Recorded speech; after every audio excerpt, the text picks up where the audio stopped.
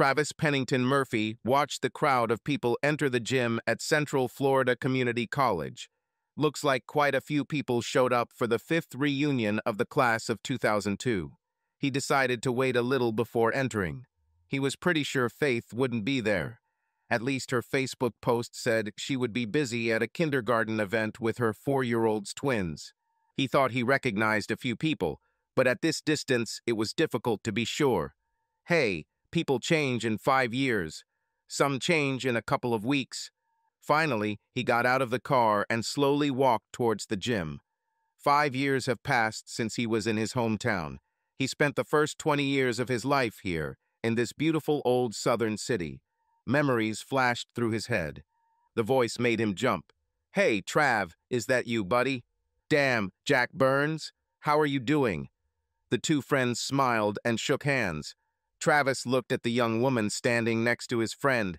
Betty Owens, you look gorgeous. How are you?" "She's Betty Burns now, Trav. We have 2 kids and a third on the way." "Look at you, Trav. Oh my God. I'm so sorry, man. What happened?" "Hey, don't worry. Things will get better in a couple of months." "Betty, you look great. Congratulations to you both. You're very lucky. Have you seen Tim or Frank lately?" "We see them often. They should both be here with their wives. Frank married Grace Herndon and Tim married Jane Stevenson.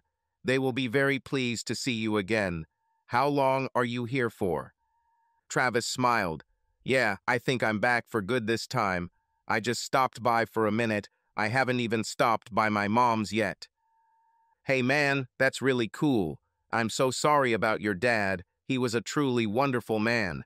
He was always there for us when we were kids. Are you out of the Marines anymore?" "Almost. I'm on terminal leave. After 3 deployments to Iraq and Afghanistan, I needed to be there to look after my mother. She was lost without my dad." By this time, they entered the gym. People called him by name. There was applause and shouting. There was suddenly silence, and Travis felt someone grab his arm and turn him sharply towards him. He was hit. The audience sighed as people got a better look at his once handsome face. The girl who hit him looked at him with her mouth open in shock and disbelief. Her hands covered her face. "Oh my God, Trev, please forgive me. I didn't know." His face was strong excised on the left side. The skin was tight and bright red. A grimace appeared on the right side of his face as he said, "Faith, I don't think I deserve this after all. It hurts more than when you left me." Her jaw dropped again. What? That's not true. You never called or wrote, except for some crazy note with congratulations on some occasion and wishes for a good and happy life." Travis looked at her. "Hey, you sent me a wedding invitation with a stupid little note saying you're pregnant and marrying Alan Freed. You sent me a newspaper ad about your return from your honeymoon. You sent me an invitation to join your Facebook account. You posted pictures of the twins once a month or so. You left me, Mrs. Freed." The beautiful girl stood stunned. "Are you crazy? I didn't do any of this. I'm not married and I don't have children. I see Alan from time to time, but I would never marry him. I was in love with you." Her mouth snapped shut. Her eyes narrowed. She screamed, "Alan Freed, where are you?"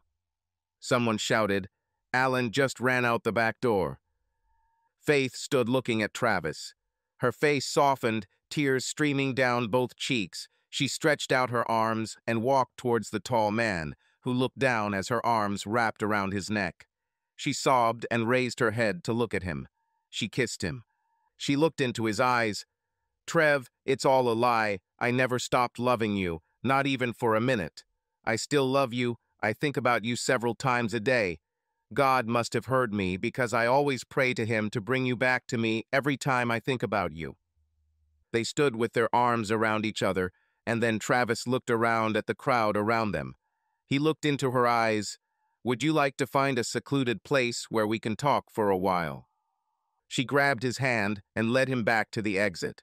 She led him to a car parked by the door. She pressed the button on the keys to unlock the doors. He opened the front passenger door. She said, "No, sit in the back. It will be easier for us to talk." I need you to tell me again what happened when you left home 5 years ago.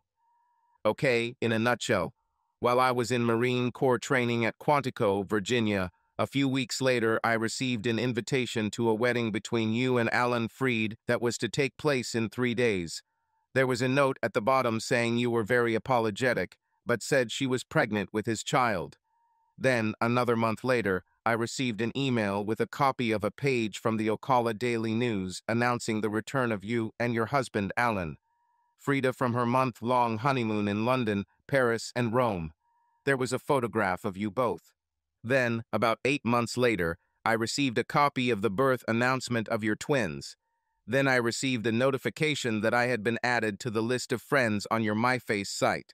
I signed up and could see new photos of you, your children, and Alan when I want to. I admit that I watch it once a year. It's too painful. I can tell you that it's all a lie.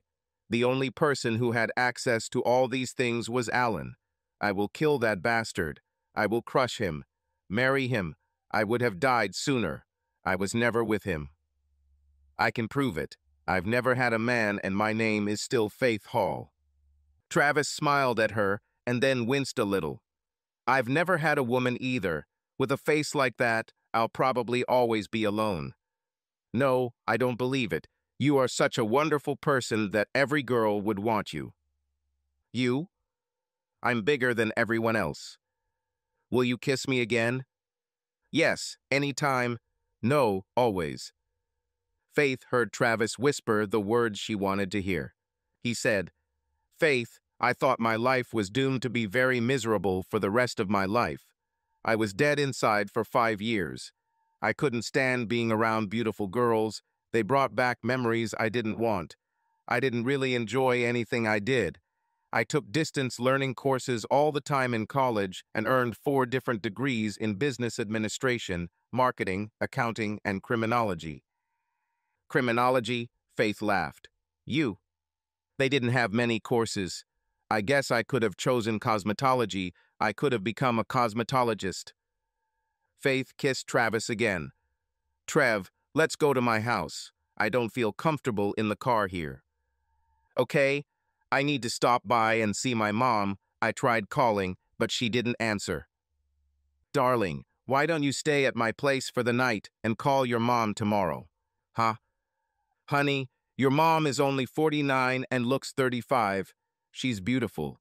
She dates a lot. About. Please don't be angry with her. She's still young. Angry at Mom? No way. I'm very happy for her. I know she loved Dad with all her heart, but he left 3 years ago. It's time for her to move on with her life. I know that's what Dad would want for her.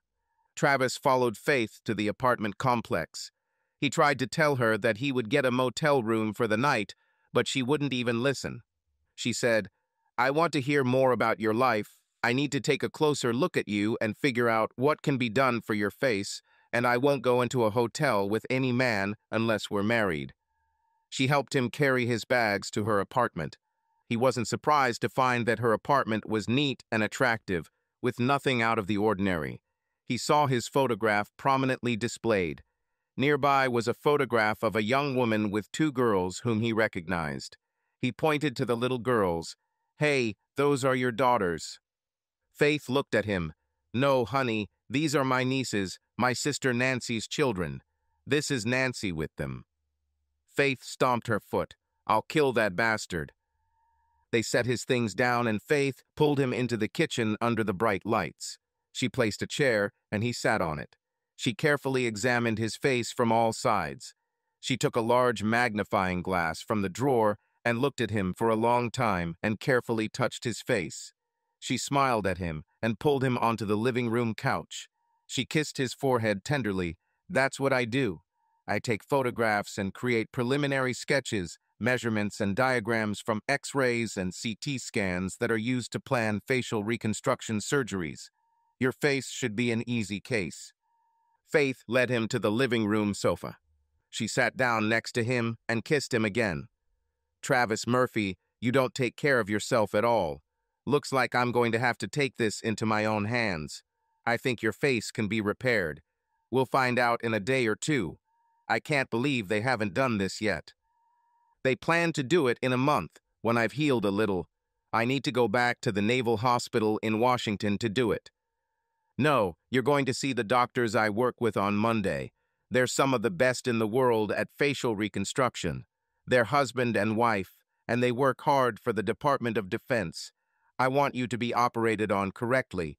Maybe I'll have to look at you for the rest of my life. Really? Are you serious? I think so. We need to get to know each other again, but for now you seem to be the same guy I loved so much that I never looked at other men seriously for a long-term relationship. I feel the same way about you, Faith. I never thought about another woman. It's true. I admit I looked at a few, but they weren't what I was looking for. Travis, I have to admit that I've been expecting you for a while now. Please don't tell Mom I told you, but we talk almost every day, and she hinted that she was sure you'd be home before the summer. She also told me that she thinks you still love me. She says you refuse to talk bad about me or get angry with me. You never told her what happened between us. We couldn't figure it out. I love your mom very much, Trev. I think of her as my best friend. We both love you very much. I didn't know you knew each other so well.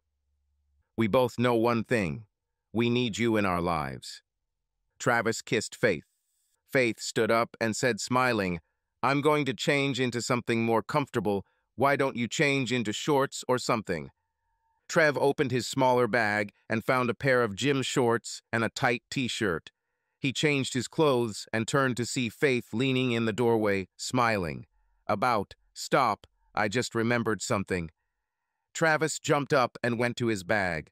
He opened it and took out something, then put the bag back in the bag. He sat down next to Faith and took her hand, holding it tenderly. He looked again into her eyes.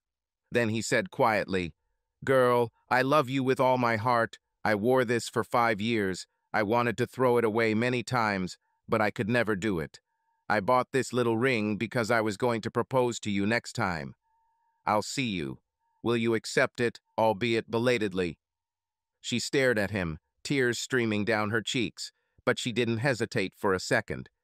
Yes, yes, my love, I will accept this ring and promise to be faithful to you. I will marry you, Travis P. Murphy. She laughed a little and looked at him. Oh, honey, I forgot what the letter P stands for. Pennington, honey, Pennington. That's Mom's maiden name. Oh, I know that name. That name is very familiar because I work in the Pennington building downtown. Mr. Pennington died a few months ago. A certain young man took it over. Looks like he'll be here soon. I know a lot of girls who work for them. Everyone who works for Pennington's company is wondering what will happen next. Nobody knows anything about this guy. You know, Yes, you are. I do not know anyone. Her eyes widened. You? Travis nodded. I inherited it from my uncle, my mother's brother. I came to do business. Do you know Alan works there? Travis grinned. It wasn't a happy smile. No, I didn't know. Does he have a good job? Yes, honey. He's always bragging about what a great job he has. He loves his job. MPH. Ouch. Faith found it difficult to speak when Travis kissed her. Wait, honey, let's move this to my bed, okay? She jumped up and ran to her bed. She looked back and saw that Travis Murphy was right behind her. Faith stopped by the bed and looked at him as she took off her shorts. Honey, take off your clothes now. She smiled when she saw Travis completely naked for the first time. Her first thought was that she was grateful to God that there were only a few small scars on his arms and shoulders. They made love. They dozed for some time. Travis woke up to Faith smiling and bubbling with happiness. She was talking to someone on the phone. Yes, I know he's in town. Yes, Mom Murphy, I saw him. He is okay. Do you want to talk to him? Yes, he is in my bed. Mom, we are in love again. Yes, we did it. Do you want him to call you in the morning? Wait, no, I don't want you to see him until I can talk to you. There's something you need to know first. Sandy's mom, get ready. He's a little. He spent the last 3 weeks in the hospital. Mainly the left side of the face. It's just terrible. He's not in any danger. Faith looked at Travis. Yes, Sandy, I love him more than ever, and you know what? He put a ring on my finger. We're going to get married. Trev heard his mother screaming with joy on the phone. Faith giggled. I have to go, Mommy Murph. I'll call you tomorrow. Travis said, Good night, Mommy. I love you. Think about your wedding soon. Then he heard the phone turn off. Faith, just one word of caution. We belong exclusively to each other. No cheating. So if that's not what you want, let's just remain friends. Fine. Faith said, Maybe you don't trust me enough to know that even if I went out with another man for recreational sex, I would always come home to you. Love wouldn't come into it. Do you love me enough to allow me to satisfy my purely sexual desires with other people? I'll have to think about this for a while before we get married. Will you let me date other girls? Heck no.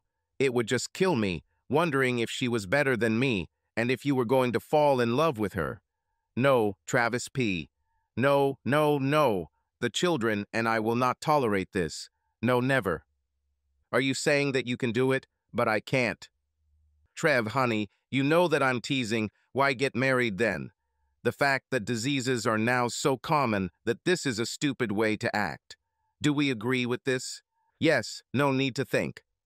Honey, maybe after we've been married for a few years things will change, and we might want to change the rules, then we can talk about it, since we're strictly monogamous now, okay?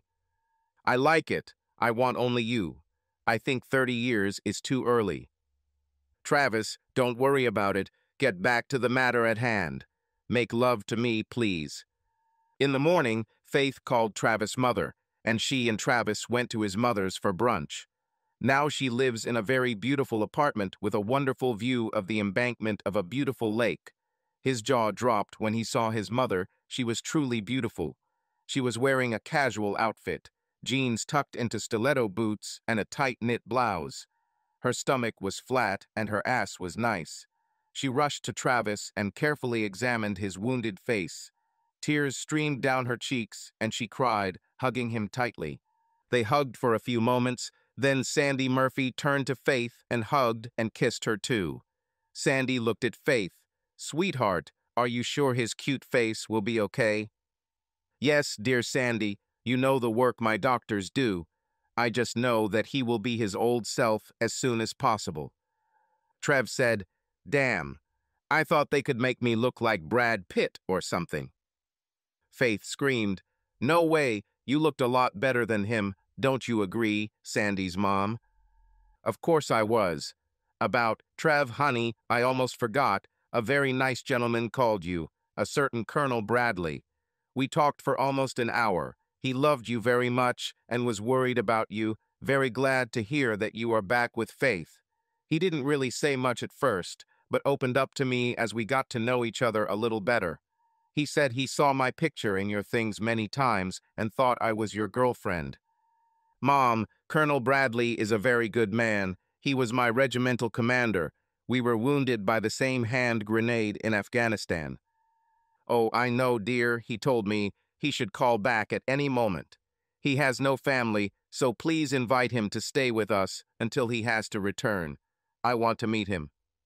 Faith looked at Travis. She looked at Sandy, then back at Trav. Why didn't you tell me all this? Why didn't you tell me that you were a hero? Travis replied, Oh, I'm not a hero. I just did what I had to do. Marines never leave their own behind, ever.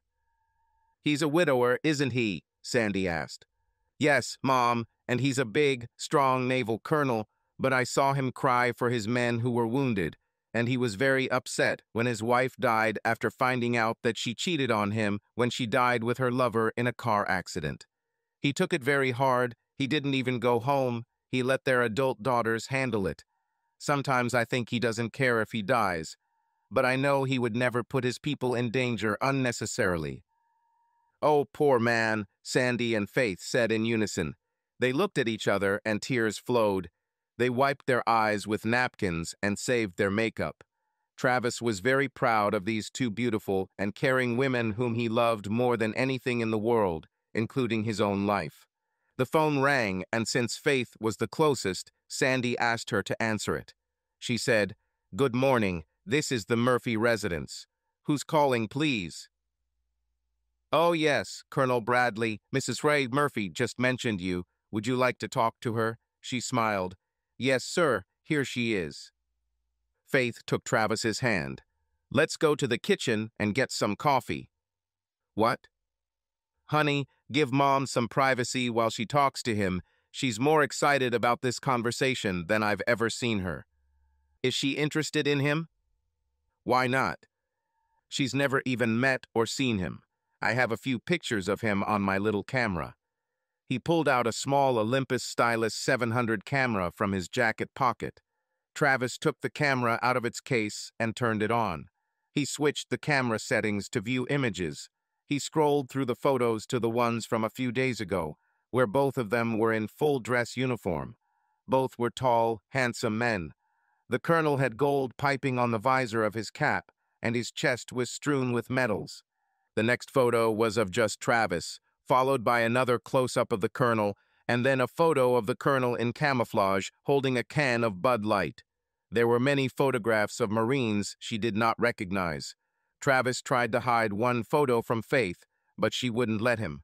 Faith grabbed the camera from Travis and ran into the living room. She showed a photograph of Colonel Sandy. She laughed into the phone. "Oh, Hank, I see a picture of an older man in uniform with my son. Is that you? Wow, you look very handsome, like a Marine Corps recruiting poster. What's the next shot? Oh, close-up of your face. You have a nice smile, Hank. Oh my God, isn't it Trav? It was a shock." Then, "Hank, let me know when you land and where, and I'll meet your plane. I'm a nurse, so bring your medical documents with you so I can take care of you." "Looking forward to seeing you too, Hank. Hurry up." She turned and looked at her son, then hurried towards him and carefully examined his face. Her lips trembled, and she clenched her teeth. She looked at Faith. "I will accept your damage analysis. Faith, I want to be there to hear what they have to say. Ian and David after X-rays and a thorough examination." Sandy took Faith's hand. "Did you look at his cute ass last night? Is there a lot of good meat and leather to work with?" An hour later, the three of them were discussing going out to lunch when the phone rang again. Sandy replied. Her face lit up with a charming smile. "Hey, Hank, were you able to book the flight?" "About. You did it, didn't you? Is it great that it's so soon?" "About. Faith will be with him." "Fine. Yes, he can take us to MacDill Air Force Base."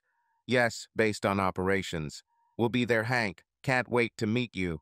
All three arrived a few minutes early and were parked in front of the temporary operations office when a Marine TFA-18 pulled up and parked in front of the building. 10 minutes later, a large Marine officer emerged from the building. Travis was also in uniform and saluted the colonel when they met.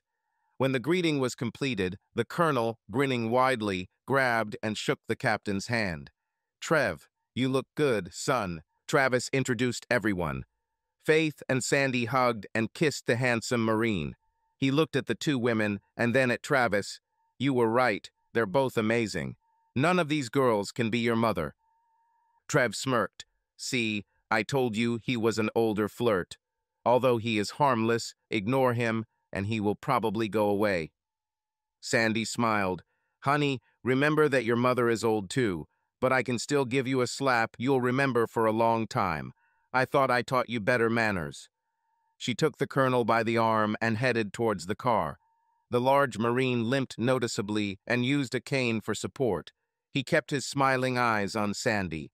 Faith helped Travis with the colonel's bags, and they placed them in the trunk of Sandy's car. Faith watched Travis carefully. She noticed a flicker of pain on his face every now and then. As Travis walked her to the front passenger's side door of the car, she asked, "Honey, are you okay? You look like you're in pain. Do you want me to drive?" She put her hand on his forehead. He was very hot. "Sandy, Trav has a fever. He's hot." Faith held him tightly as Sandy rushed to help. They helped him into the passenger seat. Sandy felt her son's head. She looked serious. "We need to take him to the base's emergency room." Faith looked around. then ran back to the transit operations office. A moment later, an ambulance pulled up and Faith pointed to the vehicle. The ambulance crew quickly placed the young Marine captain on a stretcher and examined him. Colonel Bradley told the EMS that Travis was recovering from his injuries and the occasional infection could result from an undetected shrapnel. He suggested that doctors check the medical records at the Naval Hospital in Bethesda, Maryland. Faith and Sandy held each other, crying as paramedics checked Travis' vital signs. Sandy, Faith, and the colonel followed the ambulance to the base hospital emergency room and waited in the waiting room. Shortly after their arrival, an Air Force colonel entered the room. He wanted to know how he could help. Colonel Bradley explained the situation and mentioned that a young Marine captain had been recommended for the Congressional Medal of Honor for actions during which he was wounded in Afghanistan.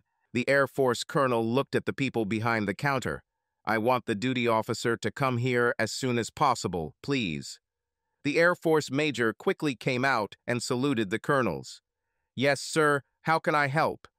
The Air Force colonel explained the situation and requested a status report on the Marine captain as soon as possible. The Air Force colonel looked at the Navy colonel and said, "Colonel, you don't look good either. Is everything okay?"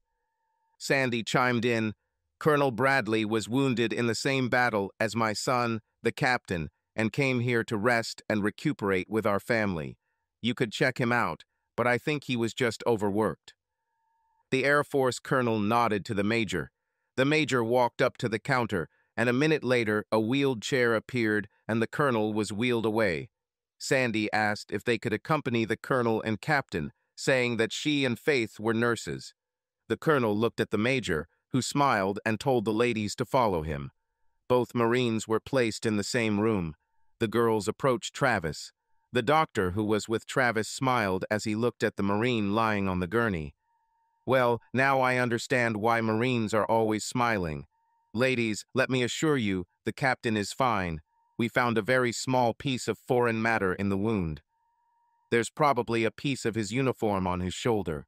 It was infected, and we removed the object.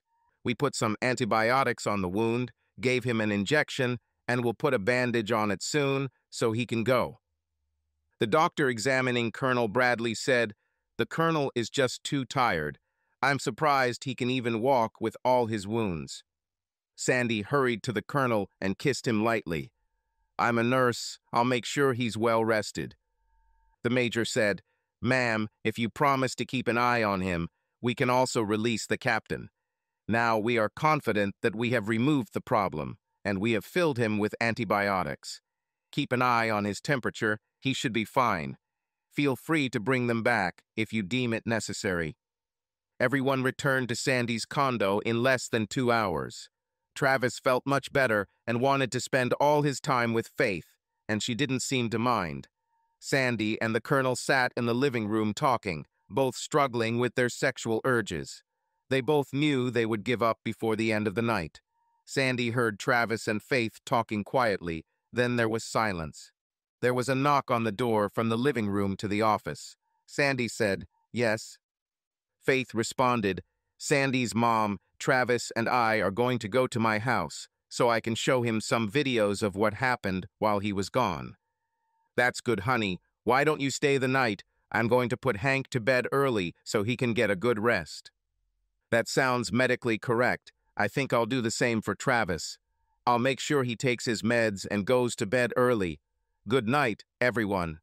Sandy and Hank heard the young couple leave and looked at each other, smiling. Sandy said, "I just don't know how to tell them that we've been dating for almost 18 months now, on and off. I can't tell Travis that I contacted you through the Marine Corps because I was worried about him. Sandy, I thank God every day that you did this to find out how Travis is coping with Faith's letter to John and his father's death. I could never have been as bold and direct with you in a private conversation as I have been. I was in emails after we exchanged thoughts for weeks. I would be absolutely stunned by your beauty when I saw you. I could never believe that you drove 8 or 9 hours to meet me and spend the weekend with a beat-up old Marine." Sandy laughed. "You, stutterer? I don't believe it. Not you. I know that you are truly a very caring and sweet person. You are a very gentle and attentive lover. I love the way you love me. No, I just love you. Everything is about you, dear. I'm dying to be in your arms again. Besides, I wasn't the only one who drove. You left here on Sunday at 6 or 7 in the evening and were at work in Camp Lejeune on Monday morning at 5 o'clock. You did this almost every 2 weeks. Yes, I walked through that door many Saturday mornings at 5 o'clock and left on Sunday nights at 7. It was worth it. We spent almost 2 days in bed. It was hard when Travis and I went to Afghanistan for 9 months. I was overjoyed when Travis and I were injured and came home early, although we could have done without all that time in the hospitals. Sandy looked at him seriously. Hank, I can't live like this anymore. We have to tell Travis the truth about us. I'm begging you to marry me. I need to be with you all the time, every night. Hey, honey, I'm the one who begged you to marry me. You kept saying no. We're almost too late, but I'd really like to have a baby with you. Are you sure, darling, that I won't put you in any way in danger? Oh, they say my body is as fit, flexible, and childbearing as any 35-year-old healthy woman. She laughed. You're robbing the cradle, old man. Later, Faith and Travis were lying on her couch. Trev said, I wonder how my mom and Hank get along. I have a feeling that they know each other much better than is possible. So quickly, I noticed a lot of sneaky feelings and touching. What do you think? You're joking, of course. They are like that. They just don't know how to tell you about it. Why not? I think it's great. Colonel Hank is my hero, and I admire and respect him. He is a true gentleman in every aspect of the word. Faith giggled. I know your mom loves him. They've been dating for over a year. She went behind your back and met with him to see how you were doing after your father died and you left me, and then cried her heart out about it. Trev sat down. Did you know all this? No, I didn't know you were crying about me until recently when Hank asked your mom who Faith was because after you got shot, you cried yourself to sleep every night because of Faith. How long have you been talking to your mom? About a couple of months after you wrote me that card. We still don't understand what this means. I love your mom, and she loves me. We both love you. Wow, I never knew they were that close. Do you think they will get married? Yes, I wouldn't be surprised by a double wedding with you. Travis looked at Faith. Will you marry me? Yes, my dear man, I love you with all my heart. Do you think they are still awake? It's only 9 o'clock in the evening. They're probably not sleeping yet. Why? Travis smiled and dialed the number he knew by heart. Hi, Mom. How are you guys doing? I'm glad you two are still awake. Faith and I are planning something for our wedding, and we need to know if you'll be there. Great, but we're not going to be the matron of honor. No, Mom, we want you to be the bride. We want you and Hank to have a double wedding. You will do this? Wonderful, Mom. I think Faith wants to talk to you. Mama Sandy, I didn't say anything. Travis figured it out on his own. Your boy realized it right after Hank arrived. You were too friendly, too quickly. Travis said, Mom, we all need to get together and figure this out. No more secrets, okay? Yes, son, I completely agree. I made a huge mistake, and I need to fix it as soon as possible. I love Hank, and he loves me. We want to get married as soon as possible. Travis said, Mom, if the Colonel agrees, we'll let you and Faith plan the wedding. We'll do everything we can to help prepare for the double wedding. On Monday morning, Travis accompanied Faith to work. He was in civilian clothes and met doctors Janet and David Carr. They were both very attractive and in their mid-40s. Travis liked them, they were friendly, and it was clear that they really liked Faith. Dr. Bezjan noticed the ring on Faith's finger, and both doctors were clearly happy for Faith and congratulated them both. The nurses, receptionists, and all the assistants gathered around Faith and Travis to wish them well. Travis was X-rayed, and then Faith took a series of pictures of his face from different angles. She loaded the results into the computer and overlaid a grid on the photographs. The doctors examined his face and dictated a large number of measurements and degrees, most of which Travis did not understand. Faith followed the doctors into their office, telling Travis, "I'll be right back, honey." Faith came out and explained that she needed to work with the information received and prepare a computer model of his head and face that the doctors would use when planning procedures. Afterwards, they will examine his entire body to see what they have to work with. She said they would see him again in a couple of hours. Travis told Faith that he was going to hang out and see the Pennington Company. He left the office and found a sign indicating that the Pennington Company's executive offices were on the top floor. He took the elevator and found himself in a large reception hall. There was a large table in front of him. A very attractive young woman smiled at him. "Can I help you with something, sir?" "Yes, I would like to meet Mr. Brandt, please." "Are you expected, sir? I don't see any appointments right now." "No, I don't have an appointment. Tell Mr. Brandt that Mr. Murphy wants to see him. Travis P. Murphy." "Yes, sir, Mr. Murphy. Take a seat there, and I will see if Mr.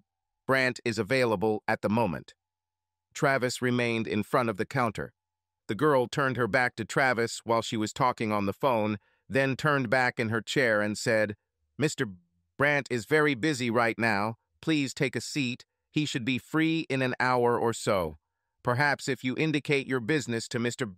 Brandt, this will help. Tell Mr. Brandt that the P in my name stands for Pennington. Tell him I'm here to see if he'll be working tomorrow."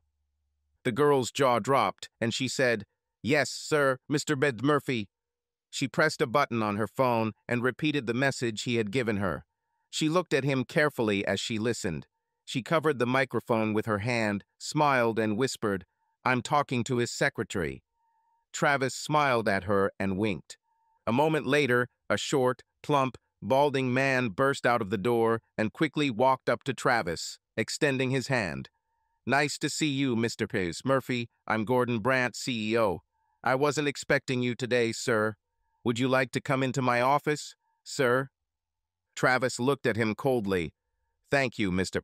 Brandt. Firstly, please ask this young lady to indicate the right person to issue me a badge with the same name that my uncle used. Thank you." They left, and Travis turned to the receptionist.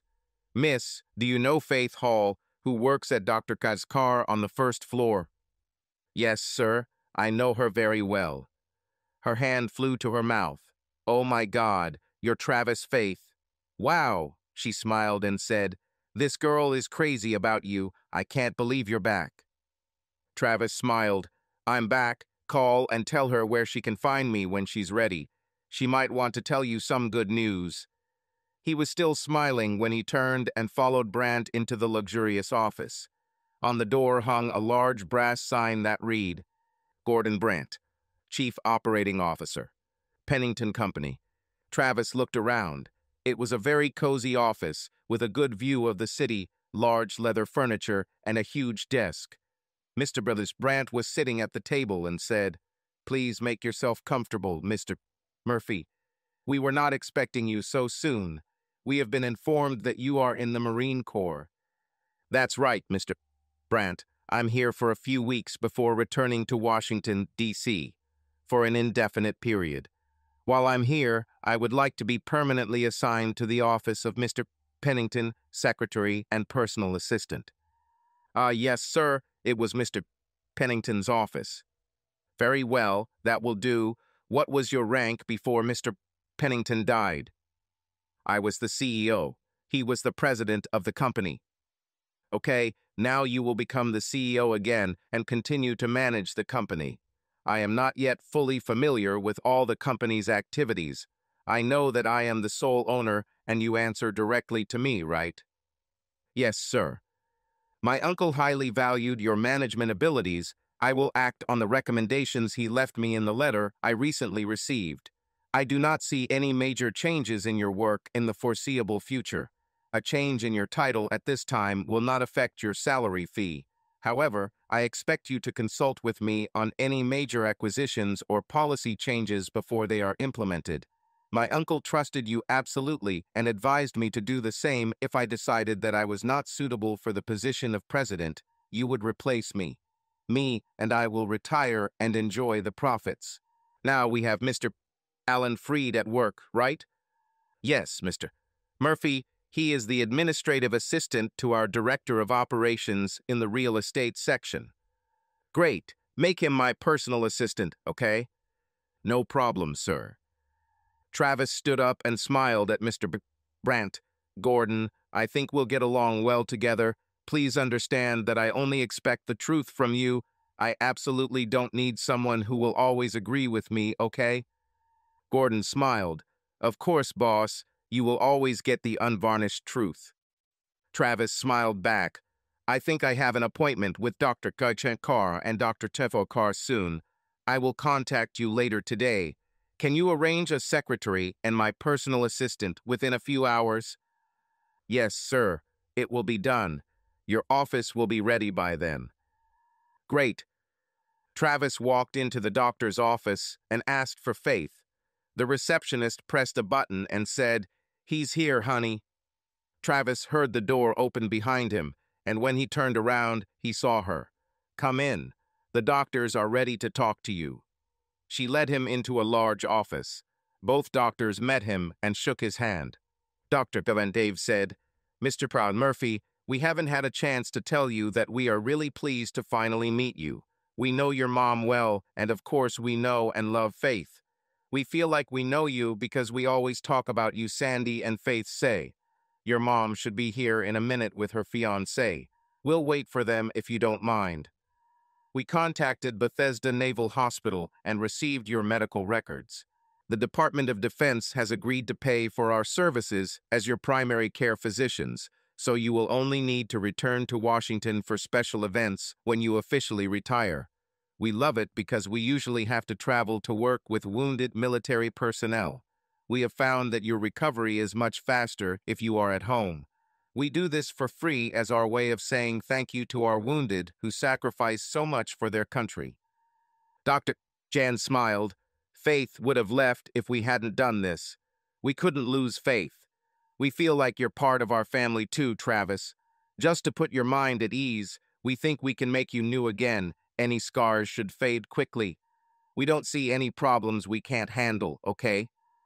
Travis looked at Faith. What do you think?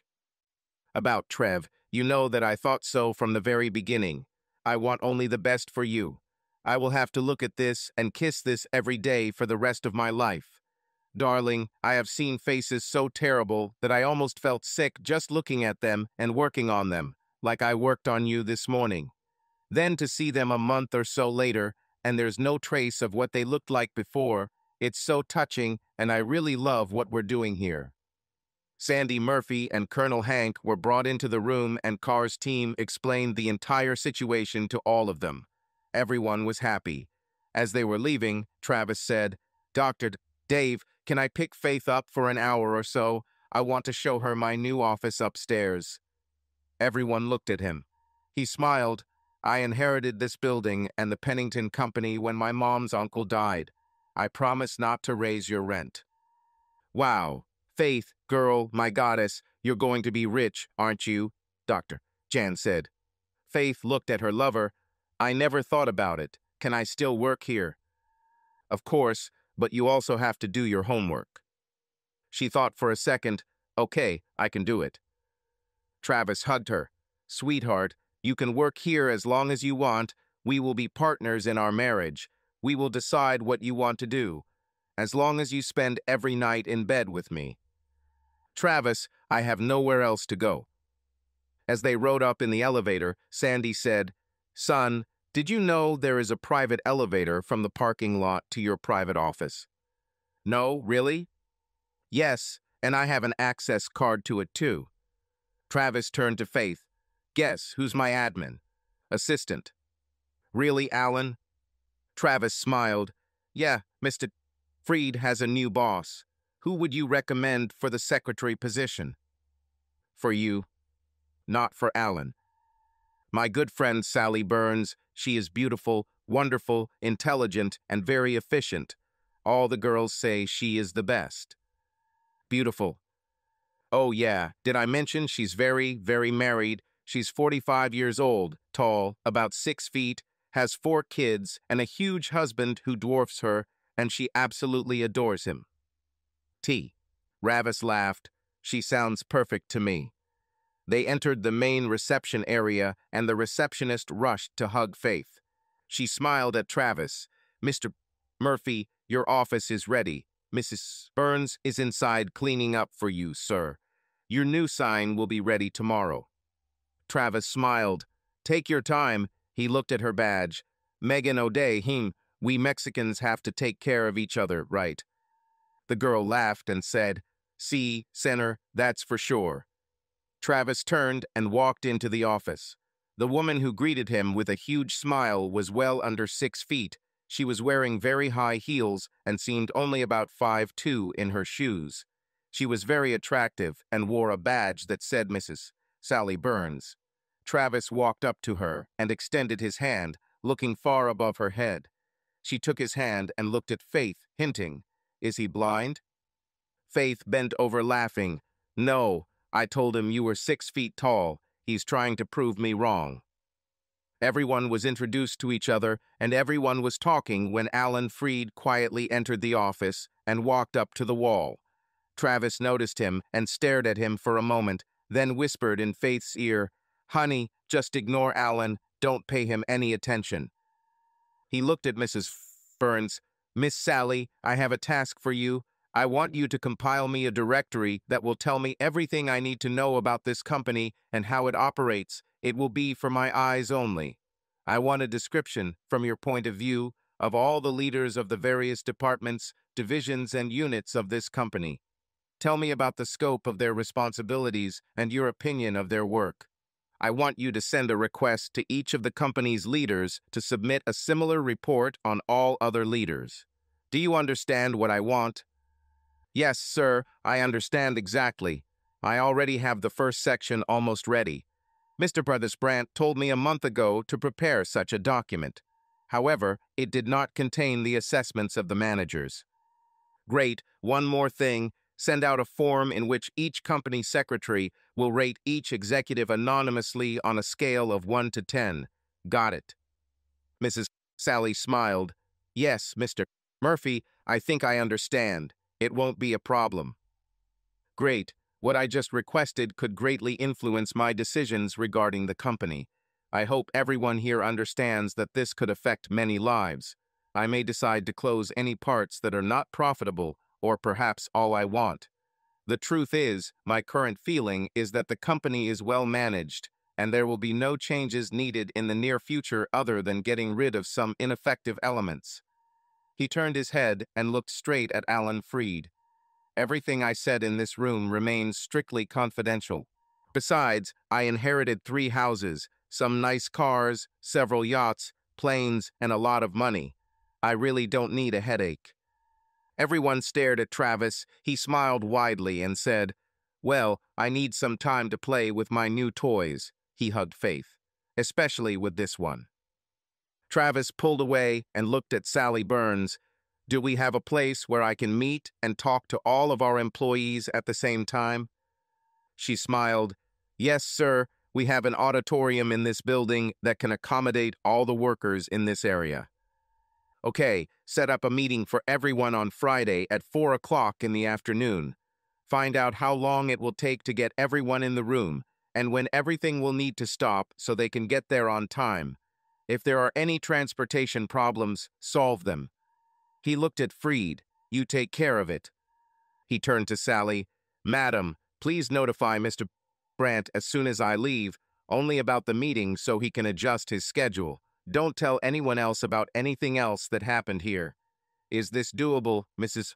Burns? Yes, Mr. Murphy, it's doable. Travis looked around, looked at his family and said, Come on, I need a rest. Sally said, Mr. Murphy, sir, would you like your chauffeur to pick you up in a limousine when you are ready to come again? Travis smiled. Thank you, Mrs. Burns. I'll call you if I need to. Sir, you need to carry this satellite phone with you at all times. All the important numbers are already programmed in it. You can contact any place in the world where there is a telephone connection. Thank you, Mrs. Z. Burns. This will come in handy. Sir, please call me Sally. I'll feel more comfortable that way. Sally, I appreciate it. You can call me whatever you want. My fiancé loves you very much.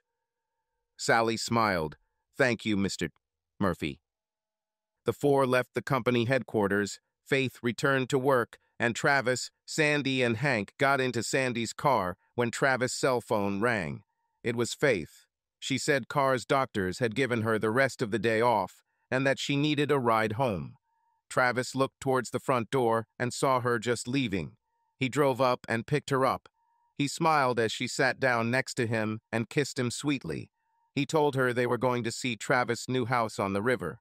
This was Faith and Hank's first visit. Travis and his mother had been there many times. The estate was very beautiful. Hundreds of azaleas were in bloom. Some of the huge flower beds were different shades of pink, others were white and red. Several azalea bushes were trimmed into large ball shapes and looked great. All landscaping work was impeccable. The house was very large, but at the same time cozy and comfortable. They were greeted by the entire staff of 12 who took care of the place. Travis happily greeted them all like old friends. Sandy knew everyone too. There was a lot of hugging and kissing. Many of the staff shed tears over Travis' condition. Dwight, the head majordomo, a distinguished senior man, took Travis aside when everything had calmed down and said, "Mr. Travis, welcome to your new home, sir. I hope we can expect you here soon. Everything here is done as perfectly as only we can. Everyone here is looking forward to your arrival, sir." Travis responded, "Dwight, while there's still a lot of uncertainty for me, just a moment, please." Travis beckoned Faith over. "Dwight, let me introduce Miss Faith Hall. Faith is my fiancée. We are getting married soon." Dwight bowed and with a wide smile took her hand and kissed the back of it. "Miss Faith, I am very, very pleased to meet you. I have known Mr. Dej Travis since he was born. He is a fine young gentleman. You should be very proud of him." "I'm very proud of Travis. He's my hero. It's nice to meet you. You can tell me about all the pranks he got up to as a kid." Dwight smiled. "Miss Faith, I hope I live to see the day when I hear the laughter of children in this house again." Faith squeezed the old man's hand. She smiled. "I guess you won't have to wait too long." Sandy and Hank joined them. Sandy hugged Dwight and introduced Hank as her fiancé. The senior majordomo congratulated her and said that he was very happy for her and that she was too young and beautiful to be alone. He said, "May I assign a room for your guests, Miss Sandy?" "Yes, Dwight, that would be great, if my son doesn't mind. He's the master of this house now." "Yes, ma'am, he certainly is." He turned to Travis. "Sir, everything is ready for you this afternoon if you wish, sir.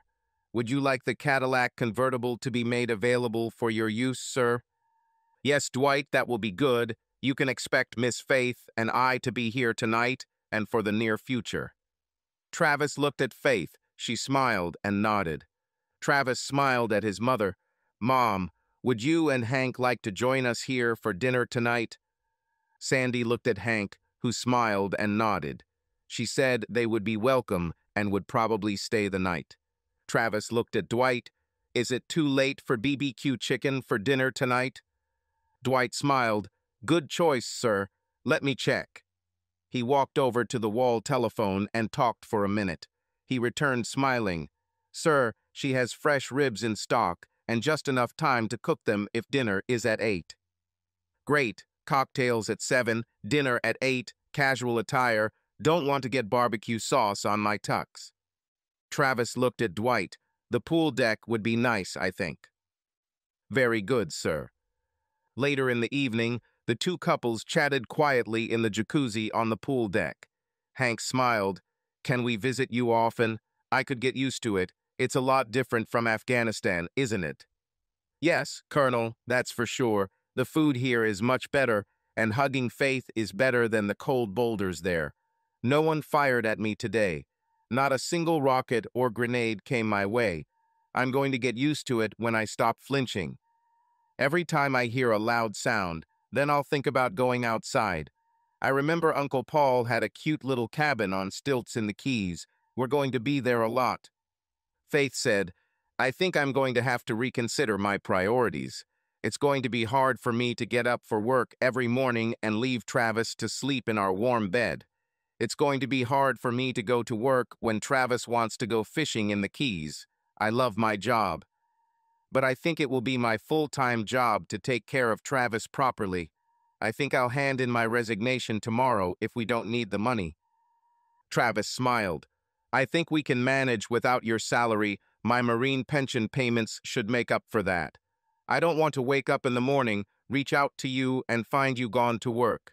I firmly believe that I will need your help in managing the company. I don't know anything about running a business. Of course, you know as much as I do, and it's not that much. Most of it can be boiled down to common sense, and you have plenty of that. Of course, it helps that I have a degree in business and marketing. I also need you to help me stay calm. Don't let me become arrogant because I run a big company. I don't deserve it. I just inherited it. Anyone can do it. Don't worry about it. I'll remind you that the office boy puts on his pants just like you, one leg after the other. Now I want to go up and try that huge bed in our rooms. It has to be the biggest bed I've ever seen you. I'm afraid I'll lose you there and never find you. If I lose you, I'll turn on the light and find you. Travis looked at her seriously. I always thought a queen bed was big enough for normal people to do what normal people do. Faith smiled. My bed in my apartment is a queen bed. Was it big enough for you, dear? Perfect. It suits me. Let's try her. If we don't like it, we can always switch with Mom and Hank. Old people only need to find each other once every couple of months. Hank laughed. If you think so, then your mom and I must be very young. I don't know about that, sir. You don't look all that agile limping around with your cane. I looked a lot quicker than you when they brought you to the hospital on a stretcher the other day. Touché, we look rather sad as grooms-to-be. We'll probably need some help on our wedding night. Sandy laughed. For some reason, I have a feeling both of you will perform brilliantly that night. Right, Faith? Yes, Sandy's mom. Why shouldn't this night be different than any other? Travis read the company report that Sally wrote for him. He was very pleased. Sally and Alan sat while he read. He asked Sally a few questions. Her answers cleared up some things he wasn't sure about. The bell on his desk rang, and Sally pressed the button and listened to the phone, then said, Yes, let him come in. She looked at Travis. Miss Hall is here, sir. The office door opened and Faith walked in. She looked around and said, If you're busy, honey, I can come back later. Travis looked at Alan. No, honey, sit next to me, Mr. Fried. Please bring a chair for Miss Hall and place it next to me. Travis stood up and helped her sit before kissing her. We just finished talking about the company and are about to move on to the personnel. Let's continue, Sally. Sally read a very detailed report on each executive in the company.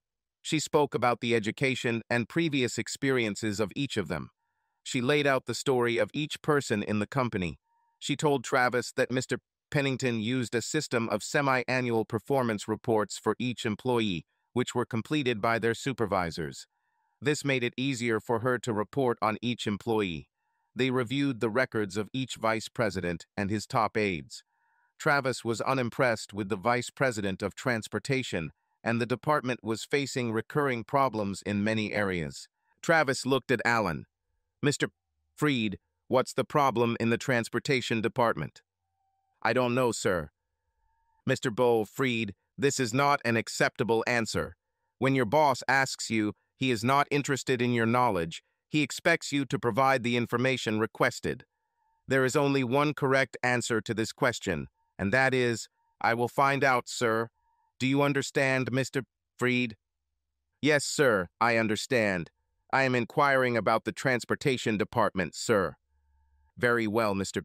Fried. Use tact and try to get the information without alerting everyone that they are under investigation. Yes, sir. Fried turned and left the office. Sally smiled at Travis. Wow, boss, you told him off very politely. Travis smiled back. He separated Faith and I for 5 years and made my life hell the entire time. I'll end up making his life hell too. Find out what you can about his love life if you can. I'm pretty sure he doesn't have much of a personal life. His work is his everything. Damn, I could take that away from him at any time. A double wedding at the Pennington Mansion was the social event of the year in the old Florida town. Only 100 invitations were sent out. The Pennington and Murphy families were both respected in the area. Mrs. Faith Murphy looked up into her husband's face. Honey, we'll go outside so you can carry me over the threshold. No, my beautiful wife, I'm going to drag you upstairs and over the threshold into our quarters. If I have enough strength left after the wedding and reception. I think we need some sleep before we do anything else. Sleep? Yes, dear. We need sleep before we leave for our honeymoon in the morning. We don't want to start it tired, do we? Aha, here's our door. I think I can carry you across the threshold. Travis carefully picked her up, then slammed the door shut and carried her, throwing her onto the bed. They made love. Please be with me forever. I love you so much. And I love you too, my sweet wife. I really and truly love you. You are my life. Travis Murphy, my dear husband, I want you to know that I have never felt as loved and secure in my life as I do at this moment. I am content, satisfied, and absolutely and completely happy for the first time in my life. Darling, if this feeling ever leaves you, please let me know immediately. It is my life's purpose that you anywhere I felt the same way. I don't mean that I own or control you in any way. We will always be full partners in our future life together. The next morning, they boarded a Learjet 25D for a quick flight to New York. It was a double trip. Faith wanted Travis to meet her mother, who lived in town, and Travis wanted her to go shopping for a new wardrobe. Faith agreed to the shopping only if Travis would allow her to buy him a new wardrobe as well. Faith's mother was very beautiful at 47 years old. She looked much younger. She was an actress and model and divorced Faith's father when Faith was a teenager. Soon after, her father died and Faith lived with her grandparents in Florida. Faith's mother was delighted with Travis. They spent a couple of days together and she took them shopping. The return trip went smoothly and they were both glad to be home. The next day, Travis had an appointment with Dr. Parnakar. He underwent a full medical examination and was found healthy enough for facial reconstruction. This was scheduled for next week. Travis and Faith returned to his office in the Pennington building. They arrived at his office via a private elevator. Travis told Sally that Faith would work with him whenever possible. Faith was wearing one of her new business suits and looked prim and proper. Faith waited until everything calmed down and some routine matters were sorted out. The CEO took on most of this work. Travis was assured that everything was going well. In the morning, Sally informed him about the general meeting. Faith then took Travis's hand, and they looked around all of Pennington's offices in the building. Faith knew almost everyone. They were all happy to see her. The girls teased her mercilessly. They wanted to know if they should bow when it passed.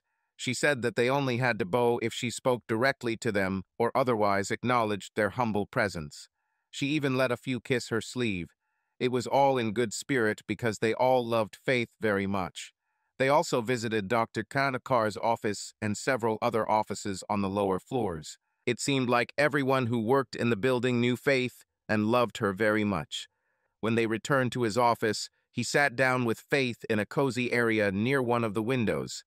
From here, there was a beautiful view of the lake with the city in the background. Travis said, "I love having you here with me. You're so much friendlier to everyone you meet that it makes my tougher appearance easier. I need your help. You know about the speech I have to give tomorrow morning. I want you to introduce me. Will you do this for me, please?" "Of course I'll do it, dear. I think you're right that I should do it. It should prepare you for a friendly audience from the start. I need to work on the introduction. I need a place to work." Travis walked over to his desk and pressed a button. Sally appeared a few seconds later. Yes, boss. How can I help you? Sally, we've decided that Faith will introduce me tomorrow morning. She wants to work on her speech. Can you help her, please? Yes, sir. We have a small office next to mine that she can use. It might be easier for her to dictate to me what she wants to say, and I will then formalize it. Then we can discuss it together. Wonderful, Travis said. He then added, Sally, I want this office to be remodeled with 2 equal-sized desks, one for Faith and one for me. I think you can help both of us. I want separate computer terminals for each desk. I want the computers to be connected, but able to work independently if necessary. Sally smiled and said it would be done by morning. Faith and Sally worked well together, and they were done within an hour. They didn't show it to me. The next morning, the audience stood in anticipation as Faith, Sandy, Hank, and I walked on stage. Faith walked up to the podium and said, "Good morning, Pennington Company. How are you feeling?" For those who don't know me, I'm Faith Hall. Oops, I'm Faith Murphy now. Sorry, honey. She turned around and looked at me. We've only been married a week. She turned back to the audience. I've known my husband since school. When I first saw him, I told my friends that he was a very handsome guy. Now I know that he is really handsome. Let me tell you a little about him. He was born and raised here in Ocala, attended Mid-Florida Community College, then joined the Marines. He continued his education online, serving 3 tours in Iraq and Afghanistan. He earned business degrees, marketing, criminology, and, most importantly, cosmetology. Yes, you heard correctly, cosmetology. He has 3 Purple Hearts, 1 Silver Star, 2 Bronze Stars, and is currently recommended for the Congressional Medal of Honor, the highest honor our country bestows for heroism under fire. He still does. On active duty as a Marine captain while awaiting transfer to the Marine Corps Reserve for inactive duty. This is a truly wonderful person. He is kind, sweet, gentle, and loving. He is tough as nails and fearless in battle. He is very smart, but at the same time retains many boyish qualities.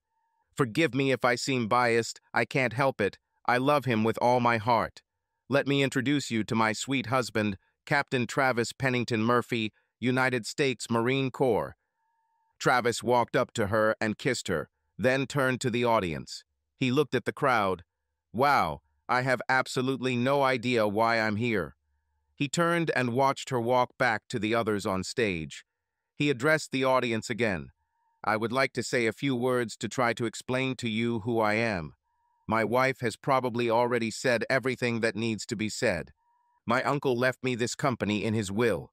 I've known about this for years and tried to prepare in my own way.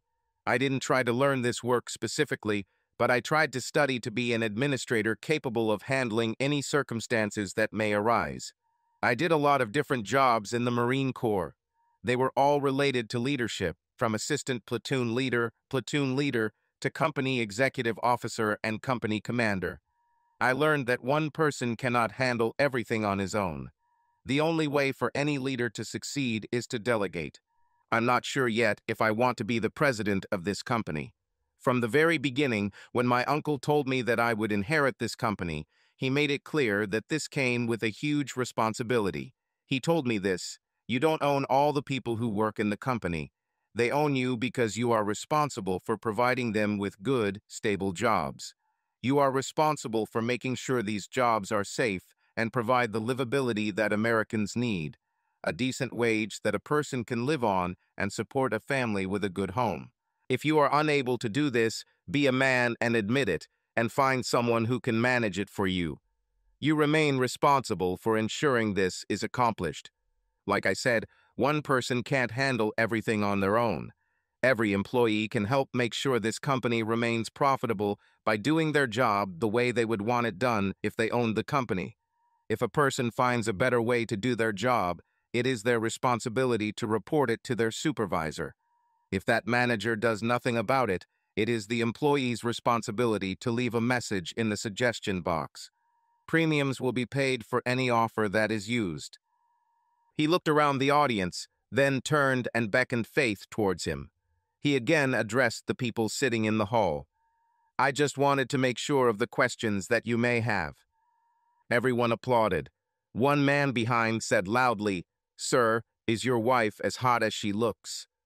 Travis looked at him and smiled. That's not exactly the type of question I had in mind. It's actually a lot more interesting than I expected. Let me put it this way, when that stern and no-nonsense woman comes home and changes into jeans or bikini, she's way hotter than you could imagine. That's why I look so tired all the time. Faith turned to him and pressed her face to his chest. The audience could see her shoulders shaking. Then she turned, and they realized it was laughing and not crying. She smiled. "Girls, if I'm really hot, this," she pointed at Travis, "is what makes me so damn hot." The applause was accompanied by shouts and whistles. Travis raised his hands, and there was silence.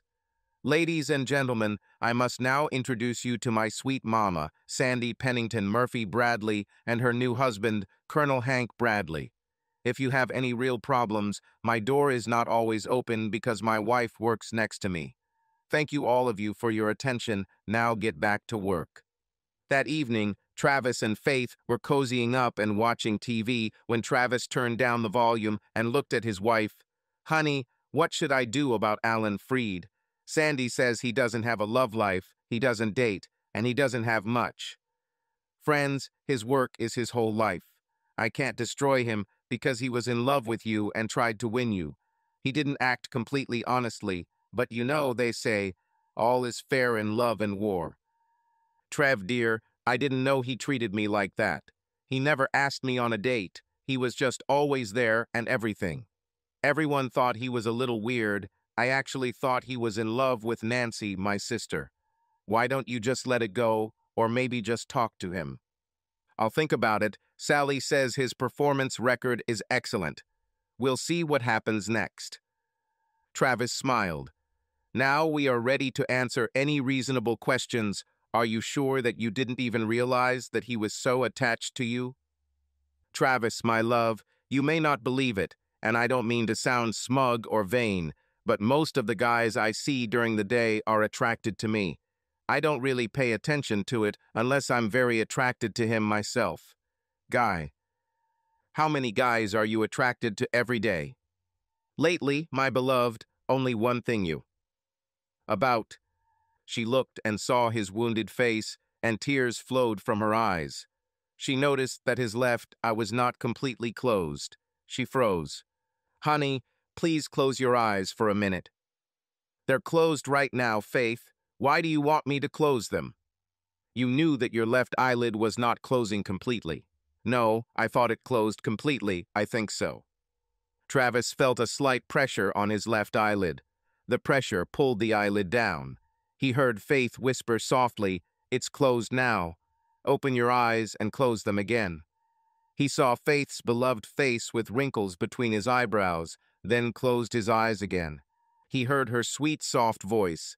"Squeeze your eyes as tight as possible, dear." "Fine." "It stays open almost a quarter of an inch. I've never noticed that before. I wonder why. We should mention that to the doctors. Don't let me forget, okay? Love you, sugar. I hope you don't get away with it because my eye remains partially open when I sleep." "What? I love you, all of you. It's even kind of cute, like you're spying on me while you sleep." Of course I'm peeking. When a man has a wife as stunningly beautiful as mine, it's wise to keep his eyes open at all times. I think I'll ask the doctors to make the other eye look the same. I need to keep an eye on you with both eyes. Faith laughed. "You never have to worry about me, darling. I belong to you, body and soul."